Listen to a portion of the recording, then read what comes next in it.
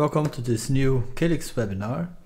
My name is Renato Cavalcante, I'm Principal Engineer at Lightband, and today I will talk about how to build orchestration sagas with Kalix workflow.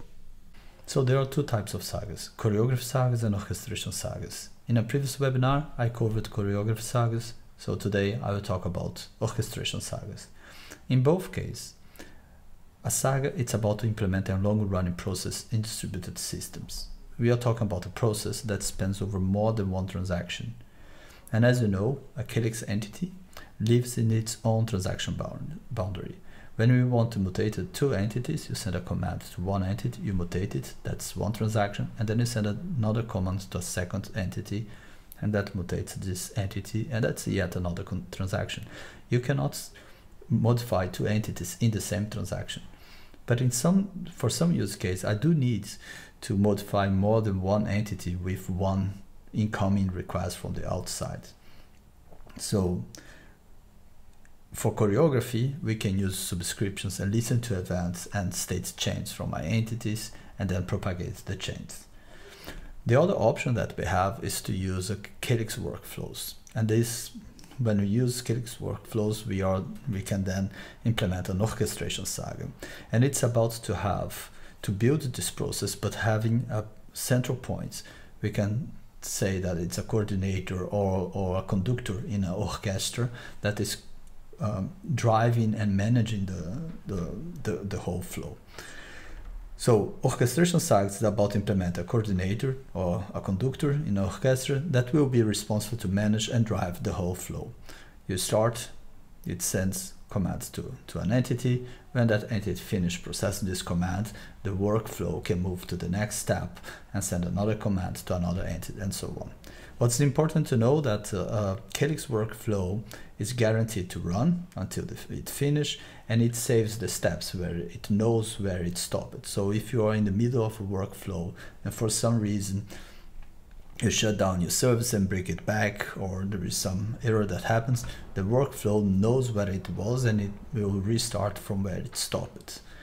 So just a very high level, I have some diagrams to explain what are the main features in the Kalix workflow. And here let's imagine that I have an e-commerce application and I have something triggered the checkout of a shopping cart. So the input here is the request to check out or a notification that a shopping cart has been checked out. So I built a workflow, and this information gets into my workflow and initiates my workflow.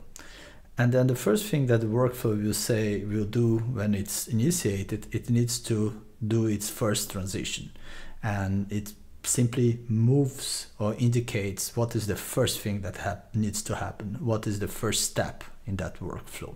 So the first transition here is execute a payment. So Kalix will move to the step execute a payment that you define yourself, and then a call will be made to some payment service to execute it. Now, if that call fails, it's not a problem. A workflow is designed to just retry it. So it will retry a few times. It depends, you can configure. If you say nothing, it will retry forever with some intervals to not overload your systems, but it will keep trying. You can also put a limit on that and say, okay, I will retry maximum 3 times, let's say. But let's say that here we'll just make a call, let's say it fails the first time and then it passed, okay, I will retry and then it passes. And then I will transition. I will transition to initiate shipment that itself, this step, also execute a call to the shipment service to initiate the shipment. And this call returns correctly, successfully, then I transition to the end of my workflow. You may have arbitrary number of steps and combinations. You can move to one step, go back to your first step, doesn't matter much. You can decide how you want to compose them. As I was saying, you can, by default, a workflow, once it's started, it needs to run until the end. But you can also put a timeout. You can define a timeout, say, okay, this workflow, after 1 hour, if it's not completed yet, I need to tear it down. Or you can say that for every failure that I have in my workflow, for every step that fails, I want to retry that step at least 3 times, and if it keeps failing, I will abort my workflow. You can have a timeout at the workflow level and a retry strategy at the workflow level, but you can also have at the step level. So you can define both timeouts and retry strategies at both levels.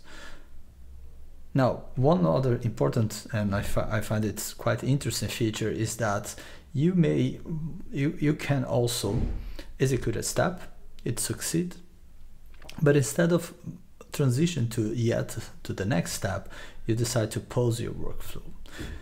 When you want to do that? Well, usually you want to do that when you do whatever you can do with the information you have, and now you need to pause because you are waiting for some input from the outside. It can be a subscription, something that will trigger subscription that will come back to your workflow, hit your workflow and put it back into movement, or it can be just that you pause and you expect that a user will come, connect to your user interface and fill some form, submit, and continue the workflow. So it's the possibility here is to stop your workflow waiting for more input. Then that input can be from a user, or it can be from your system, something that happens in your system that triggers a call back to your workflow and put it back into movement. And again, you pause, some request comes in, you move to another step, and then you transition to the end. As I was saying, I will use today the same use case that I implemented for choreography sagas. But let's recap. If you haven't seen this other webinar, I will explain here what is the use case anyway. So in event-sourced system, there is one major challenge. It's how can I have unique fields inside my model that are unique across all my entities for that specific model. So this problem is called set-based consistency validation. So let's imagine that the user here is an event-sourced entity, and I have a unique ID that I can always use to reference to this to different models, to different instances. And inside I have the name and I have email, but I don't want the email to be reused. I want each user to have a unique email address, but I also want to be able to change that email address eventually. So I cannot use the email address as unique identifier. So the email address needs to be unique, but it's not my identifier because I want to be able to change it. So if it was a traditional SQL relational database, I would have a table for the email. I would say, okay, this column here needs to be unique. But in an event source system, we don't have such a table. What we have is a journal with all the sequence of events that I can use to reconstruct my model here. So I cannot just go to this journal and scan all the payloads of all the events that I have to find out if someone is already using this email address. And as I was saying, the Kalix entity lives in its own transaction, so I cannot send a command to an entity and say, okay, create this entity, but before you create it, make sure that all the other entities are not using this email address. I don't have the possibility to scan my whole system, so I need to have other means to do that. So the way to do that is, one of the possible solutions for that is to create a barrier. So here we have this user as it will be implemented as an event-sourced entity, and we have another entity that I will call it a unique email entity. And the ID of this entity will be the email address. And because it's a value entity, a key value entity in Kalix, it's guaranteed that there is only one. For a given email address, there is only one in the system. So it's kind of a barrier for me. So as I did on the Choreography Saga webinar, what we'll do here is, when I need to create a user, I will first create an email address. If it's already in use, then I cannot create that user. I have to change the commands, my request. But if it's not in use, I will create this unique email address for the first time, and I will reserve for that user that I want to create. So I kind of create this record, this key value record, the unique email address, and then I move forward and I will create the entity. But as we said, those entities, they live in their own transaction. So it can happen that I create the unique email address, but then I fail to create the user.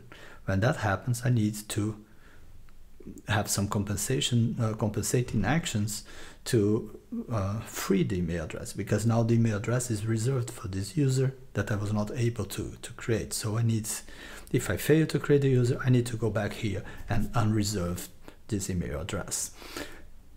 And if I create the user, I can go back here and say, okay, it's created, it's confirmed, and it's in use by this other entity.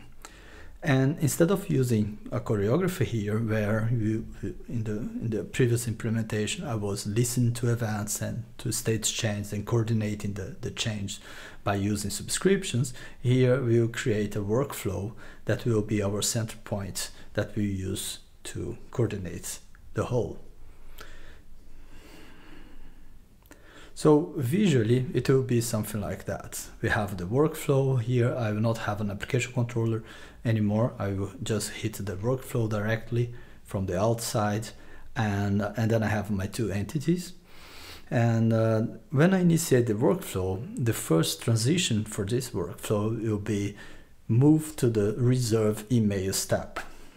So Kalix will execute, move the workflow to that first step, that will call the reserve email on the unique email entity, creating the entity if it doesn't exist yet, and reserving the email, or failing if it is already in use. So let's say that here's the sunny day scenario. I reserve the email, it return, and then the workflow will say, okay, now that we created that we reserved the email address, let's create the user. Let's move to the next step, which will be, let's transition to the next step, which is create user. So now we do a call to the user, we create the entity, and it returns, and we say, okay, good, I did both calls, and now I can confirm the email. I can go back to the unique email entity and confirm that this entity is, this email address is effectively in use by the user that I just created. And when this call returns, I can finalize my workflow. So I first transition to the first step completes, I transition to the second step, it completes, I transition to my third step, and then when the third one finished, I just transition to the end of my workflow. Of course, that's the sunny day scenario, but errors happen. It can be that I have a validation error here, or the user entity service is down for some reason, so I reserve the email address, and when I'm about to create the user, it fails. So in the demo that I will do, we're gonna see today, I will put a retry strategy, a max retry set to 3. So what will happen is, first I will create a user, it will fail, and then I will simulate some errors, it will fail, and then it will try again, and then again, with some interval between the retries, and then it will retry for the third time. So we're going to see in the logs 4 tries, the first one, and then the first attempt, and then the 3 retries, and then it will finally fail, and the workflow will have another step, which is a failover step.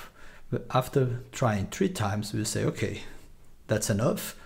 I don't want to try again, because there are probably a major issue here. So let's fail over to yet another step here, the unreserved email. And then we unreserve the email as usual, and then we can finish the workflow. So here the difference is that I have this workflow place where my workflow it's a point for me where everything goes back to the workflow can then make a decision. So the interactions between the parts are coordinated by the workflow. And as the name says, it's an orchestration saga. So it's like the workflow here, it's acting like the conductor of an orchestra. It's the one that's managing, driving all the process. Let's go to the code. So here the model is exactly the same as in the Choreograph Saga webinar. I did one small change here on the entity. I will show this right now. I put some random failure method here that I call. When I created a user, I will do some random failure because I want to simulate failures and I want you to see the workflow recovering from them. So what the condition here is, if I send if the user ID that I'm choosing here is a negative number, I will randomly make it fail. So if it returns true, I will fail with this message. But if I send a positive ID or a string, because ID is a string, no, it's a string in Kalix. The unique ID from an entity is always a string. But if it's some text, if it contains some letters, it just succeeds. If it's a positive integer, it succeeds. But if it's a negative integer, I will eventually let it fail. Okay, so let's see the workflow.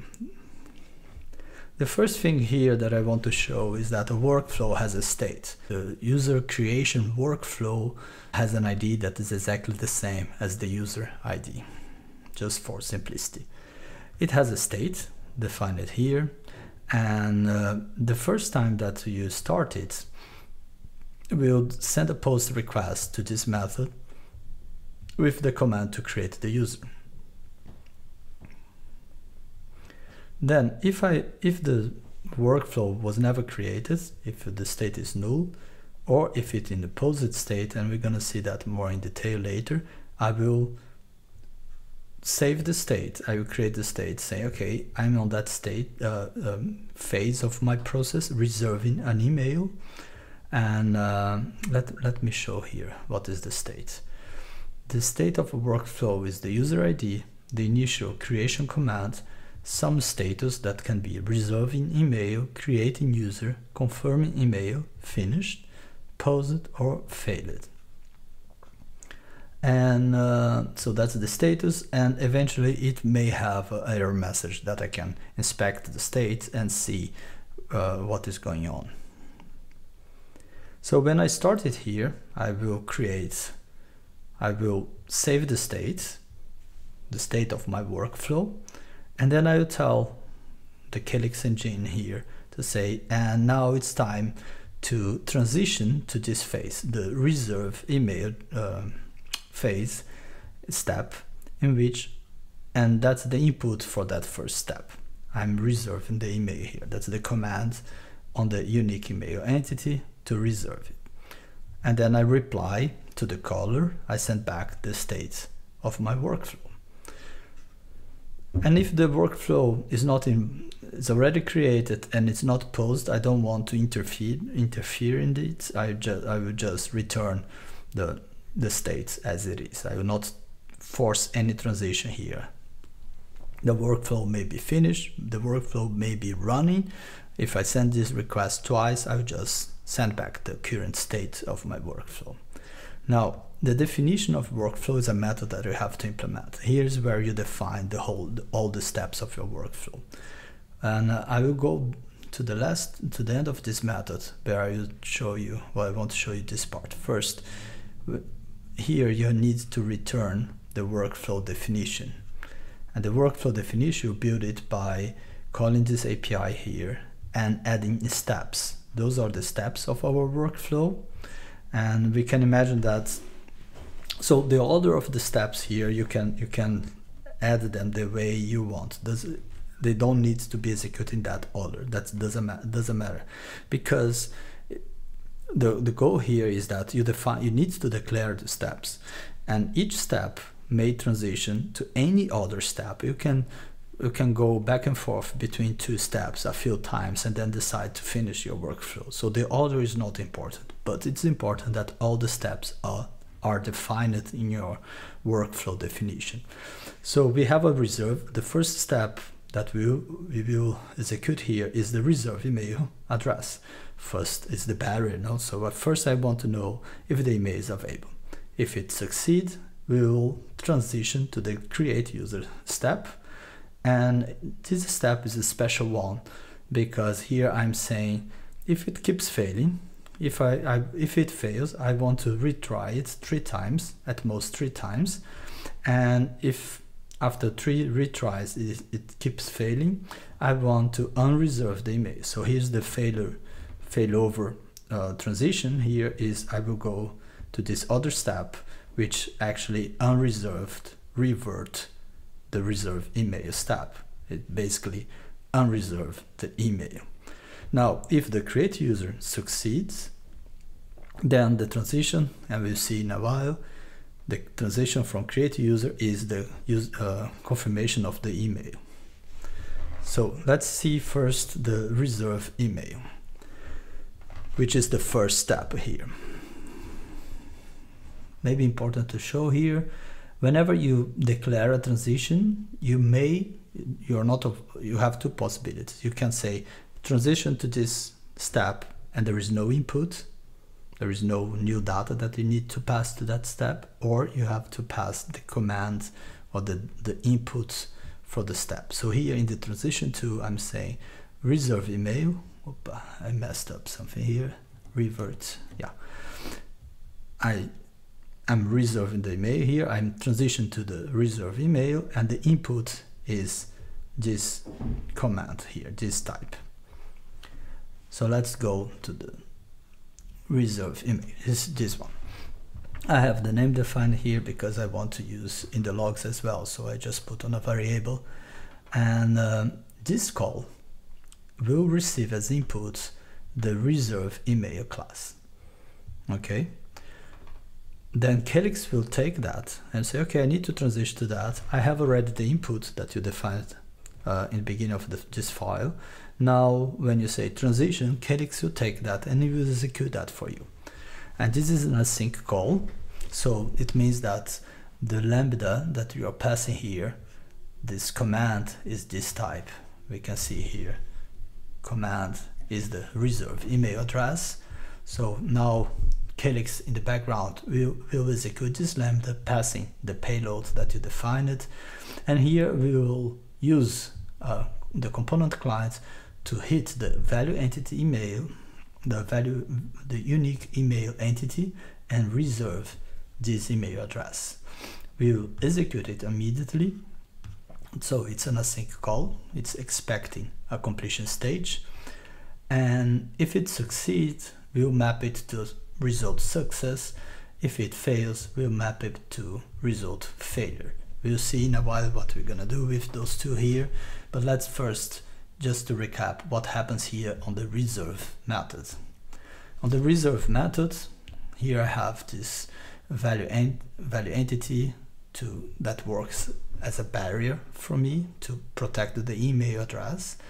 And when I reserve it, so the email address has an address, has a status, can be not used, reserved, or confirmed, and it may have an owner. The initial state of this value entity is the address. It's not in use. It doesn't have a owner yet. When you reserve it with this command, I will see, okay, it's already in use and it's already reserved for another owner. So if that's the case, I will emit this error. Email is already reserved. So game over here. If you hit this method twice to reserve for the same owner, then it's already reserved for this owner, so I have nothing to do. I just say, okay, it's good, it's reserved for you. I don't have anything to do. Now, if it's not yet reserved, I will update the state and say, okay, this email address is now reserved for this owner here. Back to the workflow. So we do the call. If it's successful, we map to this one. Otherwise, we map to a failure. What I want to do here is to capture the failure message because I want to put it in the state of my workflow. So what I do next is, so Kalix will do this call for you in the background. When it gets the results, that will be either result success or result failure, it will then call the and then method. So for each step, that's how it works. You define a call that needs to be executed by Kalix by the runtime. When we have the results, we come back to your step and say, okay, we got the results, what should I do next? And in this and then method, you define what is the next thing to do. So the result comes back from that call, we pass it to you here. Now you can check. And what I'm doing here, okay, oh, it's a failure, so I will do some logging, and I will return here an effect, workflow effect, in which I update my state saying, oh, it's paused, and here's the error message. During the demo, I explain why it's paused here. So the status is paused, so there was an error, the email is already reserved, that's why it failed. So I'll just pause my workflow. I will not let it go to completion. I will put it in a paused state. It won't try again to reserve. It will just stop and wait for extra input. And then instead of transition to something else, I will just tell Kalix I want it to pause. So don't mix up. Here this pause is just the status inside my state, because I want to be able to visualize it. While here, pause is us telling Kalix, now it's time to pause this, because I will bring more data eventually. Now, if it's a successful, if you successfully reserve the email address, we move forward and we say, okay, now I will move to creating user phase, and you return here the fact, no? So first update the state, then transition to create user step. Let's see the create user. So let's say that we transition to this step now. What will happen is, okay, I have, let me go back here. When I transition to create user, I tell Kalix what is the input of this next step, no? And the input here, it's something that I stored in my state, which is, let's have a look, is the initial creation command. I just put it on the state because later I want to use it. No, and that's the moment that I want to find back this original command, the creation command. And now I move to the create user step, and that's my input. Let's have a look on the implementation of create user step. I make a call. This time it's not an async call. It's a call in Kalix terms. It's a deferred call. I will use the client here, and I will return a deferred call. That's what this call will return to me. No, that's not what I want to show. This return a deferred call that Kalix will run in the background for us. So what it does, well, it will talk to the event source entity identified by this ID, and we call the create user method in this on this entity. And here we come to this piece of code that I showed already, where we have this random failure. Eventually, depending on the condition, we will force a failure here.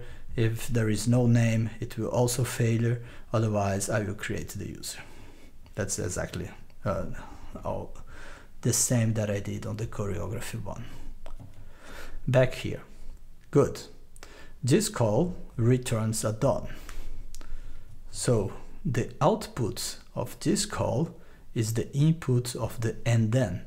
Once this returns, Kalix come back to you, say, okay, I execute your step. Now what do you want me to do? And then you tell Kalix, okay, that's the type. Here, I don't know if you know this trick. I don't need to use this type done here in my lambda. So I have this trick. If you put 2 underscore is valid Java code, and it's just say, okay, underscore, I don't use it. It's just like a way to say I'm not using this type here. Whatever. Here, update states.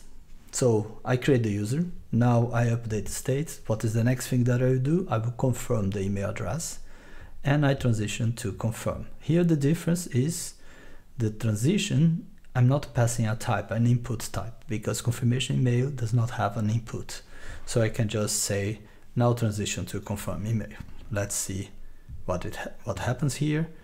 Okay, confirm email, yet another call, but this time I don't have an input type. It's just a Java supplier here, and inside it I will call the value entity, the email that we reserved for it, and I will confirm. Let's have a look on the confirm method here that will be called in this step. If it's reserved, I will confirm it and I'm done. If the status of my email address is something else, I don't care. I just don't want this method to fail because of that, and then I just return done. Here as confirmed, so I update the state of my value entity, taking the current state, mutate it to as confirmed, which confirm sets the status of this email address to confirmed. Okay, I confirm the email, then Kalix come back here, again here, confirm, returns done. That's the output of my call, and then therefore that's the input of the and then method. Once again, I'm not using it here, so I'm ignoring the trick of using 2 underscores. But what I want to do here, it's okay, I will update my state. I say I'm done, I'm finished. I reserve the email, I create the user, and I confirm that this email address is in use by that user. And then I can finish my workflow. So whenever I return here the event, the effects, I will just show I can transition to something without an input. I can transition to a step with some input. We have seen both. I can transition to paused state. The workflow goes to a pause, to a halt, and wait for someone to provide more input, or I can go to finished state. When I transition to end, what's the case here? It means that this workflow will not be executed anymore. We reach the end of the workflow. Okay, one more part is so we saw the reserve email, we saw the create user, we saw the user confirmation. We haven't seen yet the unreserved email. So the create user, if it fails, it will try a few times, 3 times, and then if it keeps failing, it will transition or fail over to this other step. Let's see what it is. So we got in this situation, we were unable to create our user. We have an email that was reserved in the system. We failed to create the user. Now I want to free that email address that it can be eventually be used by someone else. So here again, the step defines a call, and the call go talk again to the value entity here, the unique email entity, and it calls the unreserved method. Let's have a look what it does. If this entity, if the unique email entity is in a reserved state and I call this method, I will just go back to the empty state, just reset its state. And otherwise I will just ignore it. I just say, no, it's good. I'm not reserved, so you cannot unreserve me. And the empty state is back to not use it without owner. If I'm on that state, I can reserve this email address for someone else. That's the goal here. Back here, no, one more. The call will unreserve the email address, and when it returns, again, it returns done.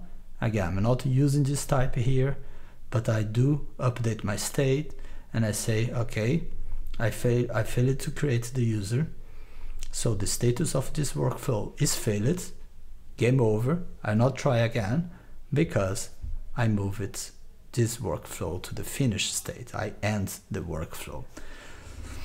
So here it's everything that I need to have to implement this use case. One single class with the steps and the coordination between them. The workflow here is managing and driving the whole process. Now, of course, we want to see it running.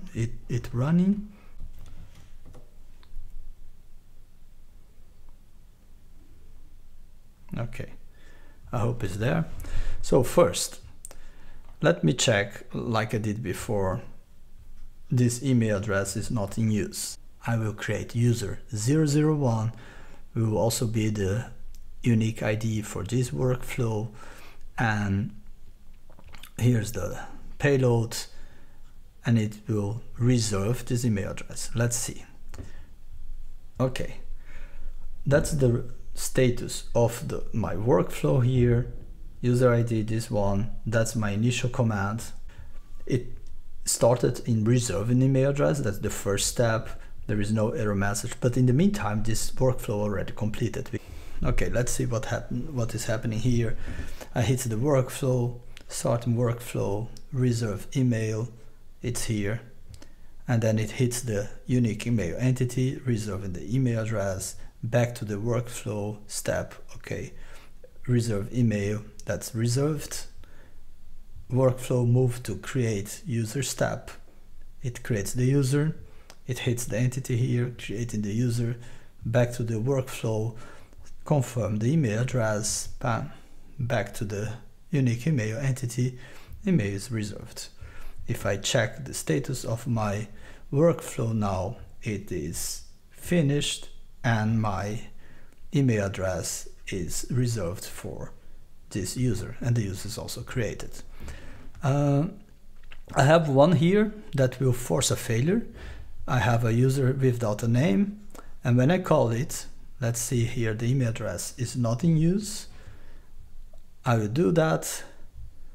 The email is now reserved, but if I check the workflow, it's creating the user, and I can see here that Kalix is emitting some errors. There is an error here because it failed to create the user. The name is not filled, so we know that it will fail. Here again, third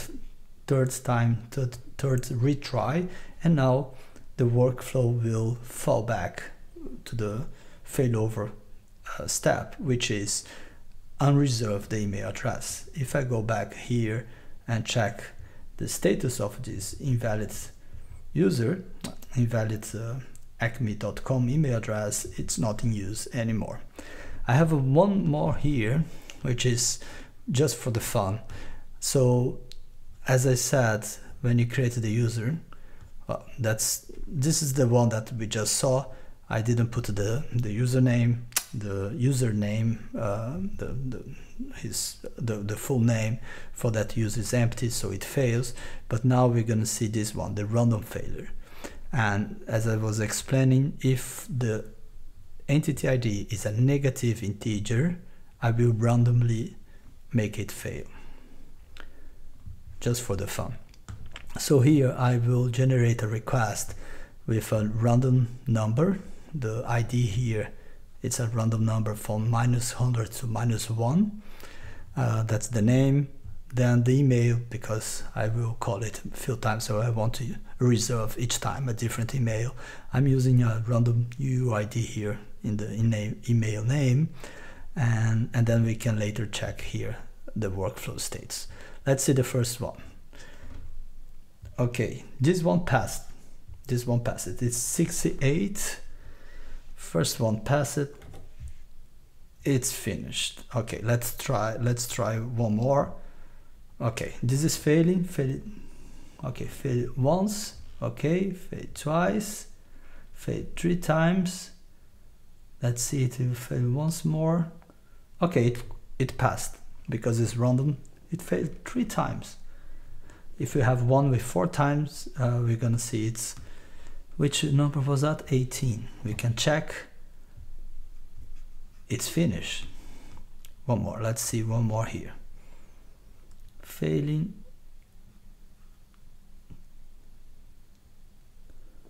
Already failed 3 times. Let's see if it will fail once more. Oh, it didn't.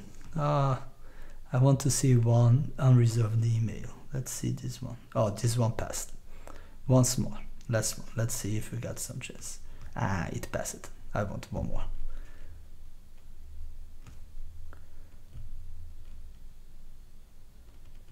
Fail it, fail it. Third time. Oh, it passed. Anyway, so of course, if it fails once more, we are on the third case here. It will fail. After 3 times, it will give up. We could see it with when I did this one. I will change the ID here. This one will keep failing because I don't have the name. I was hoping to have the random one to fail once at least, but it didn't work out. Anyway, that's just for the fun. So back to the slides. So what are the main characteristics of a workflow or orchestration saga? You can build it completely based on the workflow. You don't need to have subscriptions. You don't need to wait for the events to be propagated to your subscriptions to go back to your choreography. You have one single place where you can better control the flow of the calls that you want to execute. Once triggered, like choreography, it moves like a wave until completion, if not paused. I forgot to show this one. Let me go back here. I reserved this email address for John. No, that's why I had the pause one. I almost forgot to show this one. Now I will create another user and trying to use the same email address. Let's see what happens. It says that it's reserving the email address, but we know that this email address is already picked. So if I go here, it's saying, oh, it failed to reserve the email address because it's already picked, but it's paused. Why I put it in pause? Because if I complete this workflow and I'm using the same user ID, I cannot restart it again. For that, I need to have a workflow ID that is different than the user ID. But for my demo, I want to show this, so I decide, let's use the same user ID, make it simple, and then I can show the pause. So what we'll do here, so this workflow is not finished. It's not trying to reserve this email address anymore. It's just pause. Say, okay, the input that I have is wrong. I cannot continue. So now I can come here and change the email address, and I will send a request to this same workflow. And as you see, when I hit this method, it we'll have here another payload. The command, I'm modifying the input here. So let's see. Now I'm reserving for undo, and if I check here, it's finished. So that's one of the cases where you can use a pause. You can decide that something went wrong, you pause and you wait for someone to come in and change some data, provide more input so your workflow can move on. Just to show here what happened when we hit the start button or the start endpoint. If I don't have a state for this workflow, it means that I'm really started for the first time, but in that last case here, it was in a pause state. So I accepted the request anyway, and I updated the state and I transition back to reserve email. So I kind of restart my workflow. That's one possible use of pause in workflows.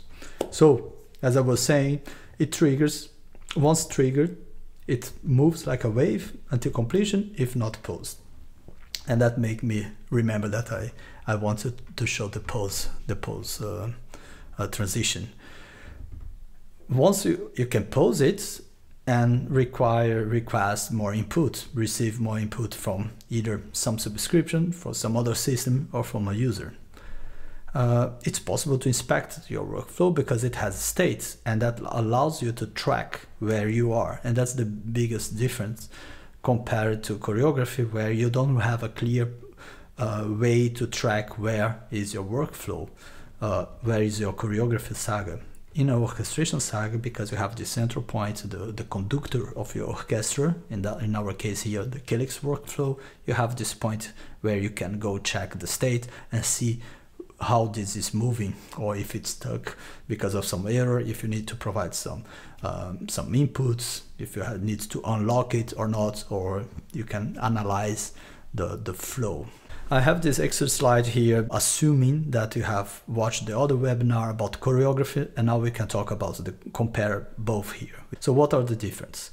In choreographies, we depend on events and stage changes and subscriptions. We have our entities emitting events or emitting value entities propagating their state changes, and we have subscriptions to react to them.